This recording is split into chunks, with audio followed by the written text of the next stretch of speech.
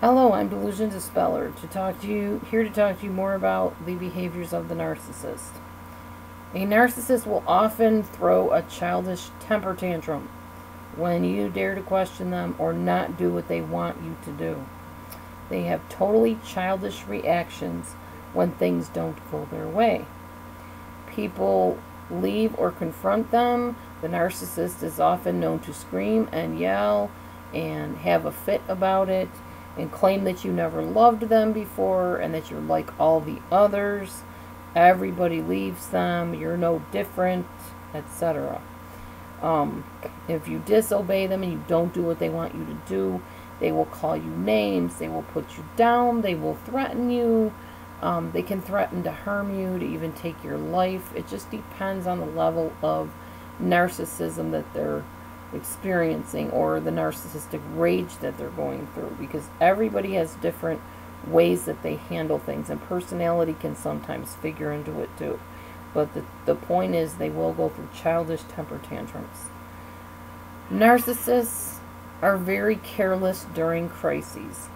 Somebody dies close to you and you try to talk to your narcissistic friend about it. You will get an attitude of basically not really caring how you feel, not being able to relate to your grief. They feel that you're exaggerating, that you're wimpy or you're weak because you're crying and you're upset.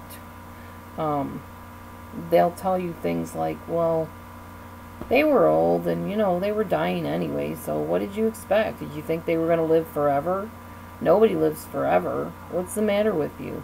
Don't cry over it. You're going to get your good dress, full of tears and dirt and whatever. I mean, they just say mean, tactless, rude, non-caring comments when you need them the most. They'll have a serve them right type attitude. Well, she died of lupus. I told her she should have seen my doctor, but she didn't listen. Somebody gets hurt. Well, they should have listened to me. Maybe at what next time I tell them that they shouldn't try to lift something so heavy, they won't lift it and they won't throw their back out. It serves them right that they ended up at the chiropractor and the doctor. Serves them right that they're in traction now, because they walked across that place that I told them not to go in. I mean, it's endless. It's all that serves them right. They deserved it. They got what was coming to them. People like them just don't listen. I'm just rude, nasty, tactless, cruel things. Somebody dies, they may say something like, well, so-and-so died. I hope she put me in her will. I hope she gave me that big cabinet that I told her I wanted. Those expensive chairs. I hope she saved them for me because she told me she would. While you're sitting there, going, why is this person not devastated? This was like their best friend. Why do they care about their chairs or their table or their bureau or whatever they're fighting over? But that's a narcissist. That's what they do. If somebody gets hurt, they may minimize it. Oh, it's just a little cut. It's just a little bruise. Quit being such a baby. What are you crying about? Or they'll even threaten, I'll give you something to cry about. You're embarrassing me. Sit up like a lady. Cross your feet. Make sure you don't show people that you're upset. Nobody wants to hear all that. Nobody has time for that. That's narcissistic. A narcissist tries to hide the damage that they did. They like to kind of ignore when they've hurt somebody. So they don't out and out feel a lot of remorse about it. They'll justify it like, oh, it wasn't all that bad, or it didn't happen that way, or you're exaggerating, oh, you're not really telling it the way it was. And you'll, like, once again, question yourself, well, maybe they're right, maybe I am exaggerating, maybe that's not quite how it went, and you'll start questioning yourself and doubting yourself. Narcissists can be very unreasonably jealous and envious of people. They feel that you're with them, you are their friend, you don't need to be spending time with other people, you have me. Let's see.